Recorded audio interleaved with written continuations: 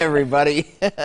Oh my goodness. Hey, I want to give a big shout out to everybody who attended Weather Day. We had thousands of students, teachers, parents out there at Miller Park, and the entire Storm team was there as well. Jesse throwing out the first pitch on behalf of all of us. It was a great day to learn some science and visit with a lot of folks. So we appreciate everybody who attended. And this morning, kind of a brief return to winter. We've got a mix of slick precipitation that's rolling through the area. Still some light stuff out there. Radar's not totally picking up, but this steadier stuff up to the north from Fond du Lac through Sheboygan, northern Washington and Ozaukee counties has a little sleet, freezing rain, and rain mixing in, and we're going to see more of that as we go through the day today. Here's a look from Kenosha, our tower cam there. Damp conditions in Kenosha, as is the case all across southeast Wisconsin. In your weather headlines for this Thursday, get ready for some slick spots with that rain and sleet early. Wicked winds, I mean, they are going to be howling over the next 48 hours, and temps taking a tumble today, no doubt about it. We are in the low 30s in some spots,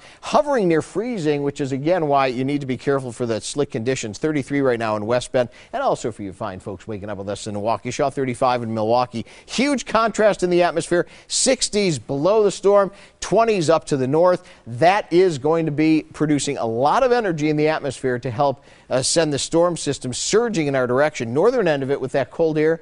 Could be seeing in northwestern Wisconsin upwards of 10 to 12 inches of snow. Severe weather a possibility on the southern end of the system. We're going to be smack dab in the middle, and that's why most of the time we'll be seeing rain.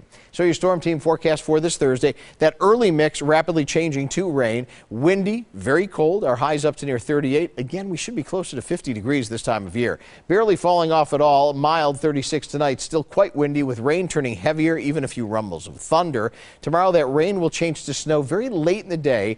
Minor accumulations through tomorrow evening, still chilly, only up to about 42. And then tomorrow night, way down to a seasonally cold 26. A bit of snow. Again, minor accumulations, I think, when all said and done, less than half an inch in any one spot. Here's your storm team 10-day outlook, and oh my goodness, here we go toward the weekend with wonderful sunshine and readings rebounding back to near 50 degrees on Sunday, and most of next week looking to be close to seasonal averages or a little bit above, Caitlin. That's what we like to see. We've had a couple good weekends in a row. Oh, yes, we have. Good timing, Mother Nature. Well, traffic looking very